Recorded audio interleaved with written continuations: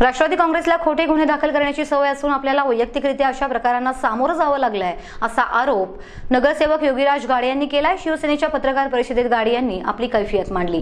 मी वैयक्तिक योगीराज गाडे माझ्यावर 2 खोटे गुन्हे राष्ट्रवादीने आजपर्यंत दाखल केलेले आहेत। एक म्हणजे नगरस कॉलेज इलेक्शन होती, त्यात आमचे 10 ते 12 शिवसैनिकांवर त्यांनी खोटे गुन्हे दाखल केले। त्यानंतर पोलिसांनी तपास करून ज्या 2 महिलांनी आमच्या राष्ट्रवादीचे गुन्हे दाखल केले होते ते त्यावेळेस श्रीगोंद्यात होते असं आढळलं आणि त्यांनी फायनल रिपोर्ट कोर्टात पोलिसांनी सादर केला की खोटा गुन्हा दाखल केलेला आहे।